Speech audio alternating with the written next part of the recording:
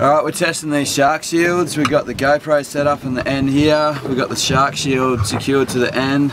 The tether's running nice and freely up here and back out to the end. There's no kinks in it. It's fully charged. You can see the light on the GoPro footage while it's underwater to prove that it's on. And we're going to put a fish frame on the end here. We've already burleyed up. We've got a few sharks around. The idea behind these tests is to see what kind of reaction we get from different shark species using shark deterrents along our coast. Here you can see a lemon shark coming in for a look at our bait. If you look in the middle of the shark shield, you can see a small green light which indicates the shark shield is fully charged and functional. If you look closely here, you can see a hammerhead doing a wide circle around the bait, followed again by the lemon shark coming in for another look.